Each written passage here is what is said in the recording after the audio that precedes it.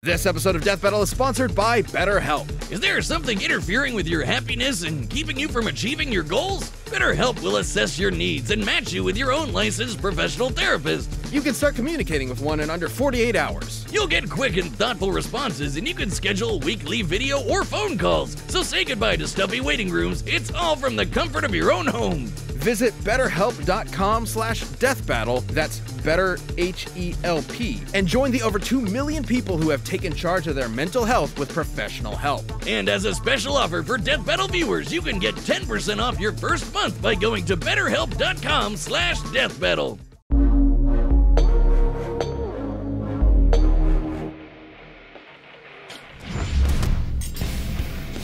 Dio Brando, everlasting adversary of the Joestar bloodline.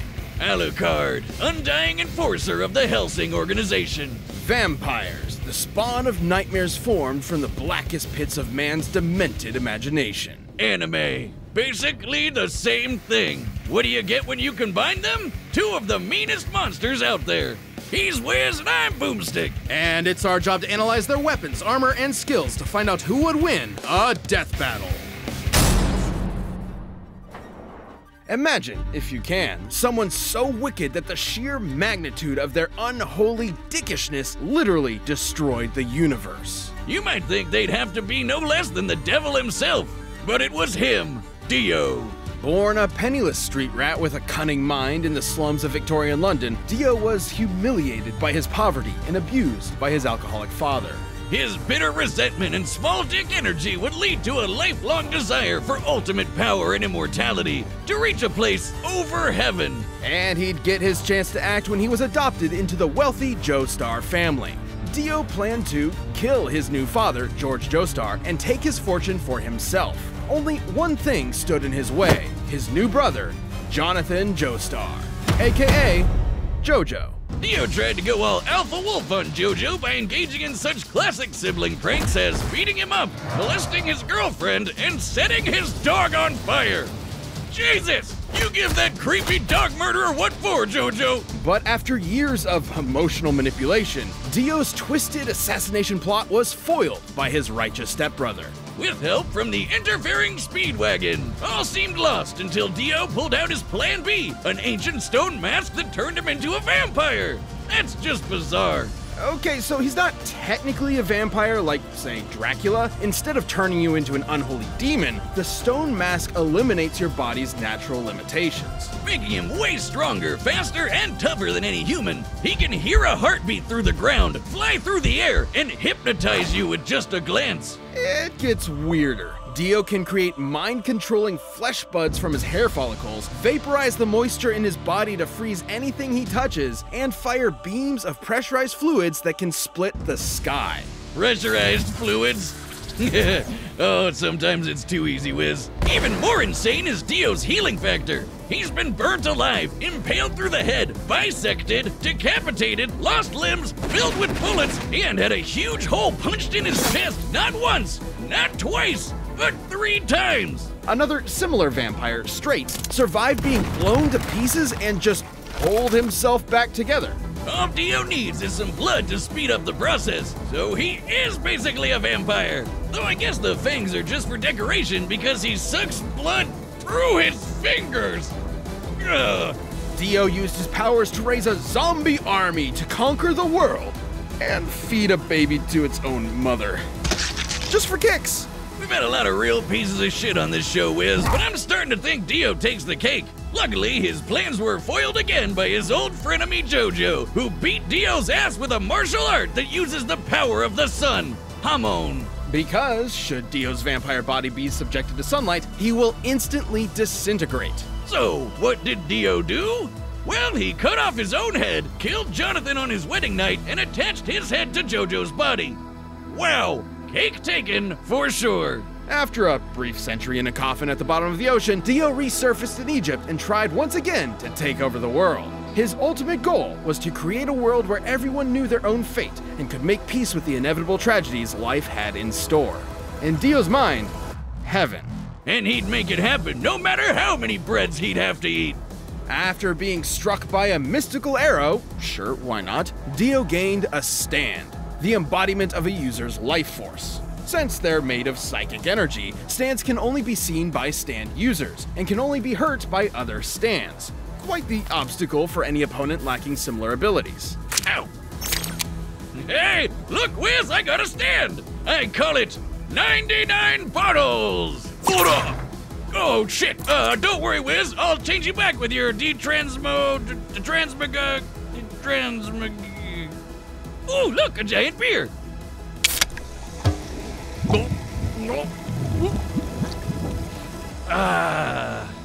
As befits a god among men, Dio received one of the most powerful stands in history, the World, with its ability to stop time. Time, huh? Thanks for the... Ow!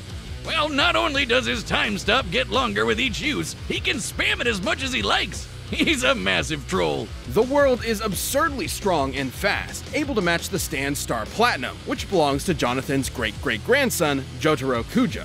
He technically inherited it from Dio through Jonathan's body and bloodline, making Star Platinum and the World the same stand. And both are two of the strongest stands out there, just as strong as Stone Free, which can punch meteors that were pulled to Earth in seconds. By measuring the distance the meteors are from Earth, we can estimate they were moving at over 11 million meters per second. Factoring in their mass, they'd each have a kinetic energy of 441 kilotons of TNT. Not that crazy when you can throw punches that are faster than light. No, really, Star Platinum kept up with this stand, Silver Chariot, which could cut a beam of light. Looking at the interval Silver Chariot's sword swung relative to the light beam, it must have moved over 1,500 times the speed of light. And Dio himself has matched Star Platinum on his own, and taken its punches head on. Yeah, but that's nothing compared to Dio's secret weapon, the greatest weapon in anime history! The Steamroller! Turns out Dio's a hell of a chef. He can make pancakes and donuts. Even so, despite having a massive god complex, Dio's still a careful tactician capable of exploiting an opponent's weaknesses. Too bad he wasn't prepared for Jotaro to learn how to stop time too and murder the shit out of him. That's some hardcore karma right there. But it only makes sense that a dog murderer would die like a bitch. But much like the machinations of great and terrible men, Dio's will was immortal. In time, his greatest follower succeeded in extinguishing the Joestar bloodline and literally remaking the universe in Dio's image, creating that heaven he always dreamed of. I guess when you're named after a rock star, a movie star, and, oh, that's right, God, you're pretty much bound for greatness. You thought your first kiss would be JoJo, but it was I, Dio! How blessed are some people whose lives have no fears, no dreads. For though the world seems full of good men, there are monsters in it.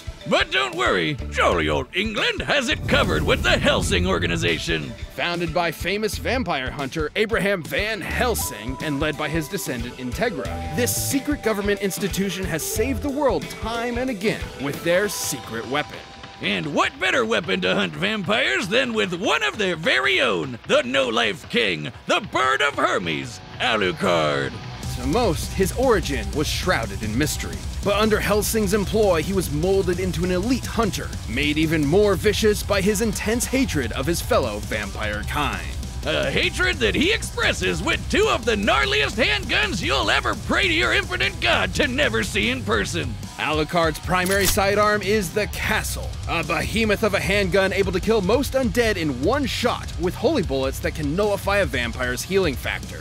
The Jackal is the handgun she told you not to worry about. 16 inches long and weighing 35 pounds. Its armor-piercing, hollow-point bullets, jacketed in blessed Macedonian silver, were built to annihilate the toughest monsters. And after decades of clandestine experimentation, Hellsing enhanced Alucard's vampiric abilities far beyond the norm. Alucard can walk through walls, cast illusions, levitate, and move objects with his mind. Objects like, say, an ocean of over 3 million people's blood?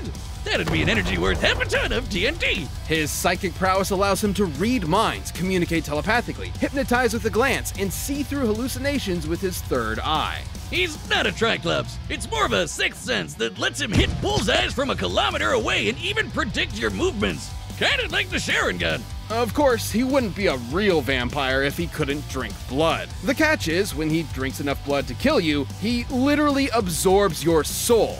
And that right there is the source of his most fearsome ability. You just can't kill the sumbitch! Shoot him into Swiss cheese, blow his ass to smithereens, turn him into a literal blood puddle? He'll just regenerate his body lickety-split! Like, we've seen some overpowered healing factors on this show before, but Alucard's is just bullshit! While he does possess blood and organs like a regular human, Alucard's body is in reality composed of an ethereal, shadow-like substance that he can morph any way he wants. This allows him to shapeshift and instantly heal any wound, and each soul Alucard has consumed acts as an extra life that he can spend whenever he's fatally injured. Kind of like a video game. And after 500 years of unlife, Alucard has consumed literally millions of souls! Ora! Yay, more beer! Just like me. Ora! Hellsing needed a beast as fearsome as Alucard to take on Millennium, aka Nazi vampires. That's like evil squared. Like when Millennium SS Lieutenant Rip Van Winkle commandeered a British aircraft carrier as part of an invasion of London. Alucard didn't like that very much, so he jackknifed it with an SR-71 Blackbird at Mach 3! A fully loaded Blackbird weighs 170,000 pounds, meaning it's struck with a kinetic energy of 11 tons of TNT. That's as powerful as the US Massive Ordnance Air Blast. AKA the mother of all bombs! And Al was in the middle of that and strolled out like it was nothing! Just as impressive as intercepting Rip's magic bullets. Comparing the distance one bullet moved to the jet in the same time frame as the jet's own movement, each bullet would have to be moving at 1,500 times the speed of sound. And Alucard caught one with his friggin' teeth! And after giving Rip's name a new meaning, he drove that aircraft carrier back to shore with his mind to fight two separate armies at the same time. What a goddamn monster! It goes without saying that Alucard's immense power and bloodlust needed to be controlled, so 6 restriction levels were placed on him that he can release against dangerous opponents. Levels 6 through 2 are for wrecking your ordinary ghouls. Level 1 is for your heavy-duty vampires, and for getting this gnarly demon doggo made from his shadow essence, Baskerville. But there exists an even greater state of power Alucard can release when he wants to end the world. Level 0. Once activated, Level 0 releases every single soul Alucard has consumed as a sea of blood-soaked zombies. All 3 million of them. Sure, with his souls gone, he can't heal as easily, and if his heart is destroyed, he'll die permanently. But the sheer numbers and power of this army from hell makes him virtually impossible to approach in the first place. He's unstoppable! This guy's got to be like the king of all vampires! Indeed, he is. Hellsing purposely kept Alucard's true identity a secret, all in the codename. Alucard backwards is Dracula? Yeah, duh, Wiz, idiot. Over 500 years ago, the Wallachian voivode Vlad Dracula battled the Ottoman Turks for control over Eastern Europe, and impaled thousands of people in the process, hence his historical name, Vlad the Impaler. But things didn't end up too good for him. Right before his execution, he took a big old sip of some blood from the battlefield, sacrificing his humanity in order to become an immortal creature of the night. And that is when the legend was born. But it wasn't anything Dracula was proud of. He grew to despise his monstrous nature and saw it as cowardice. The main reason he hated other vampires so much was that he really hated himself. Oh, that's deep, Wiz. Maybe that's why he always lets his enemies rip into him like a piñata of self-loathing. His crazy OP healing factor will fix everything anyways. Millennium would exploit this arrogance by tricking Alucard into absorbing the soul and abilities of Schrödinger, a German cat boy who controls his own quantum state. This grants him pseudo-omnipresence and immortality. He can exist everywhere and nowhere, and cannot die so long as he can recognize his own existence. But because Al had 3 million souls kicking around inside him, Schrödi couldn't recognize himself anymore, forcing him, and thus Alucard, to fade out of existence. So Alucard spent 30 years killing the other 3 million souls inside of him until he could return to reality and his master. He undid his own unexistence. No matter how spoopy the threat, Alucard will show no mercy. He's just waiting for the day he meets a noble human warrior strong enough to end his unlife for good. But should he face a fellow monster, a fool who rejected their humanity like himself, he'll let loose the dogs of war, and all hell will sing. I'm a dog. Then you're dog food.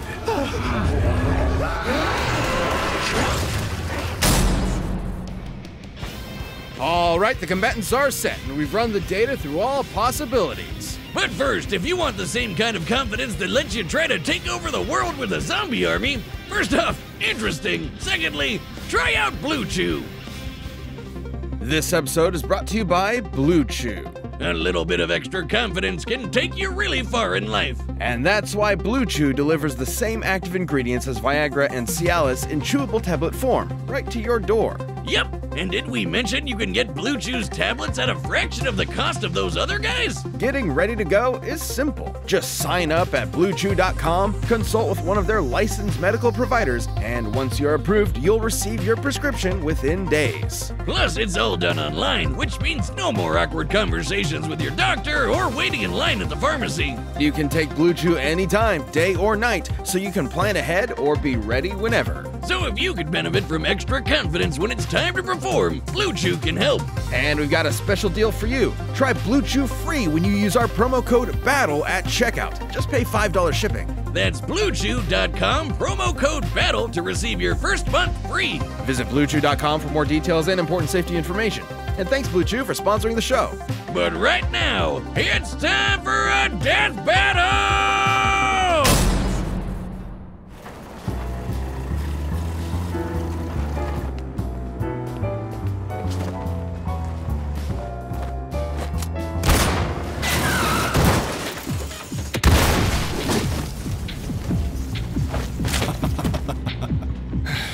You interrupted my dinner. Funny, I was just thinking about having mine. Then by all means, take a bite.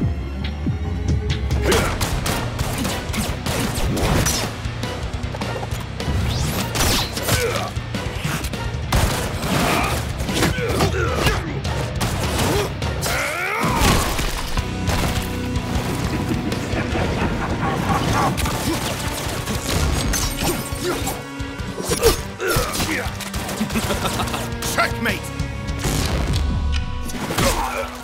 How oh so very weak, dog. You thought you'd triumph, but it was I! Dio?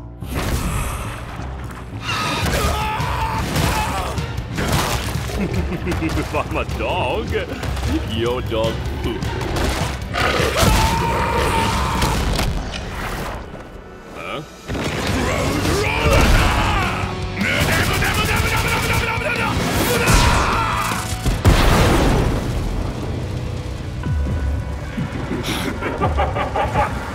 I'm gonna enjoy hearing you scream.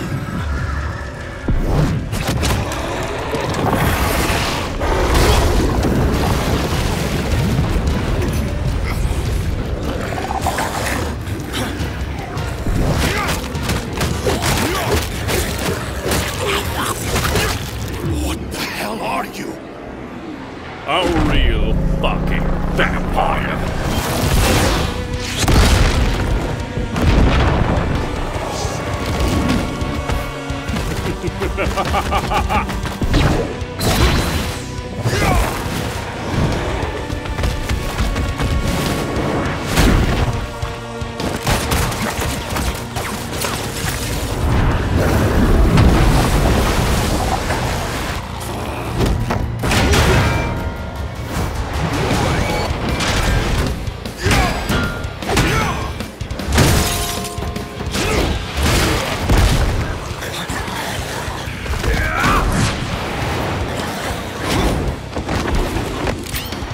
You want blood, you disgusting monster? Choke on your own.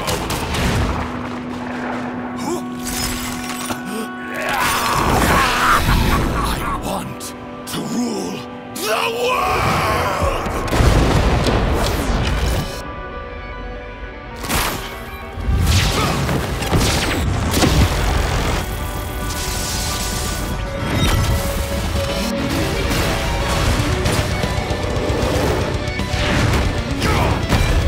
Face me, vampire king!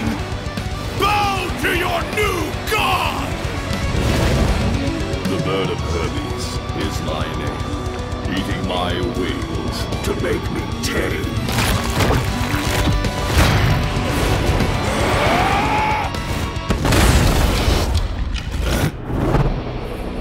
Useless.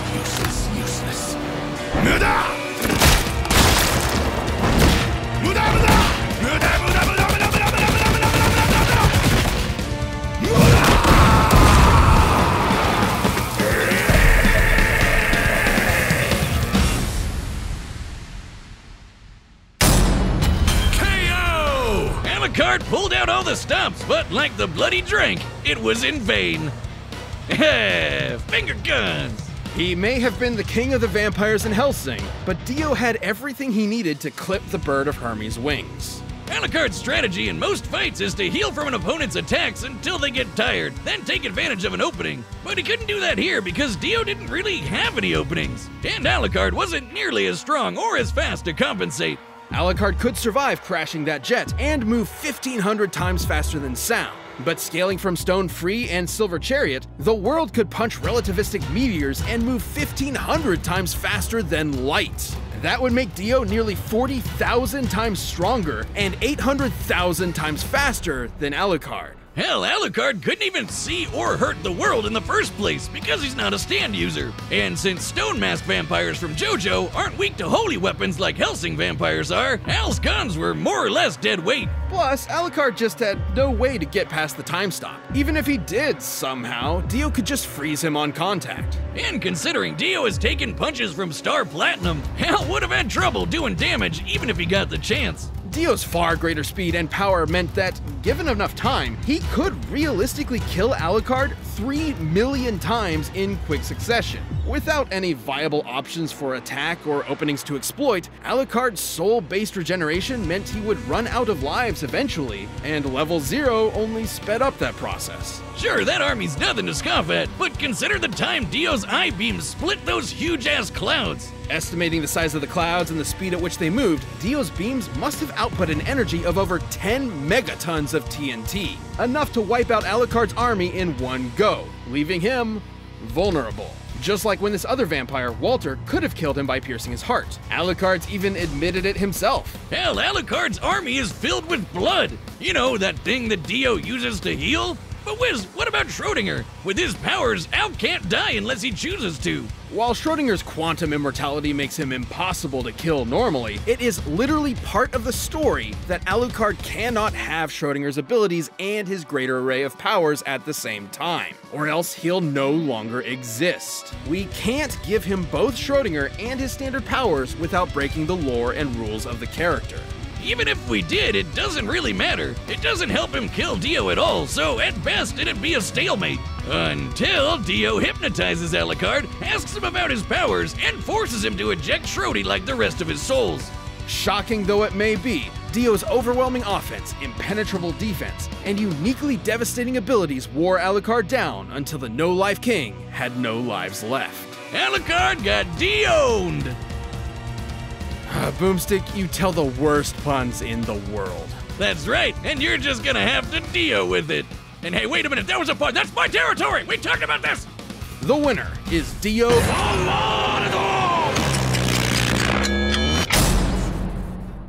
Thank you guys so much for watching the show. We really hope you enjoyed that episode of Death Battle. If you're looking for something else to watch right now, just click the box on the screen and check out Red vs. Blue Family Shatters, where the Red vs. Blue Zero crew gets up to all sorts of wacky antics. It's really fun. A lot of people who worked on Death Battle also worked on this show, so give it a watch. Thanks!